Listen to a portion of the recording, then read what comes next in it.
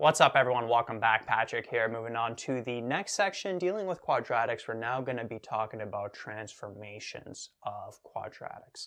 And before getting into generally talking about transformations, we're not going to go into too much detail in this video. Just going to give you a high-level overview, and then we'll go into detail over the next couple of videos. But before even talking about transformations, what I want to do is first start off by talking about the different forms that a quadratic can take, and then from there I'll explain how transformations fits in this overall picture. So the form that we've been talking about mostly so far in previous sections is the standard form.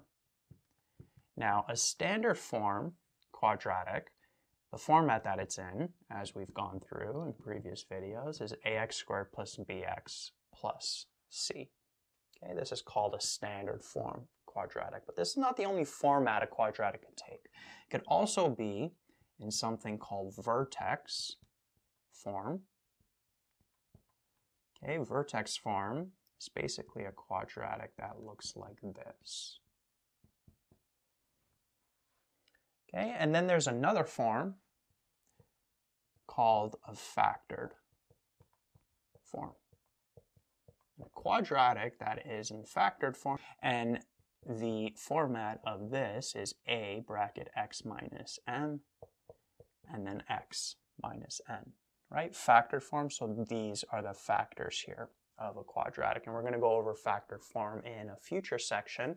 Sometimes instead of m and n here, you'll see r and s used. Some textbooks use those letters, but it doesn't really matter. It's really arbitrary. But where transformations fit in these different formats here is with this form, this vertex form. So that's what we're going to be focusing on in this section. Okay, transformations are done through the vertex form. And more specifically, what we mean by transformations is that we're going to have our base function y equals x squared. Okay, that's just the base, or sometimes you'll see it called the parent function, which we know it just looks like this. And what we can do with y equals x squared is we can transform it. So we can maybe shift it to the right, for example, so then it would look like this. Okay, we could shift it to the left, so then it would look like this. We can also take y equals x squared, we could shift it down, so it'll look like that. We could shift it up.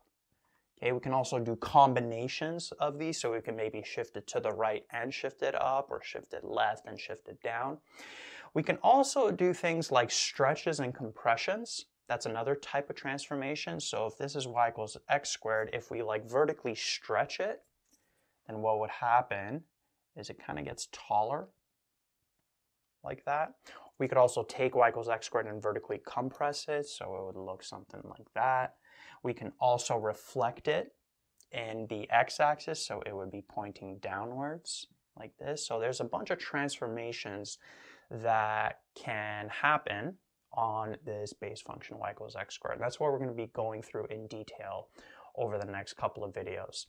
And what determines the type of transformation that happens on y equals x squared is in this vertex form, these three values here, this a, this h, and this k. Okay, depending on the type of values that these take, that's going to determine the type of transformation that happens on a quadratic y equals x squared. And so what we're going to do over the next couple of videos is we're going to go through in detail what each of these letters here, this a, h, and k, means specifically individually. So in the next video, we'll talk about the different values that this a value can take and what kind of effect it has on that y equals x squared base function.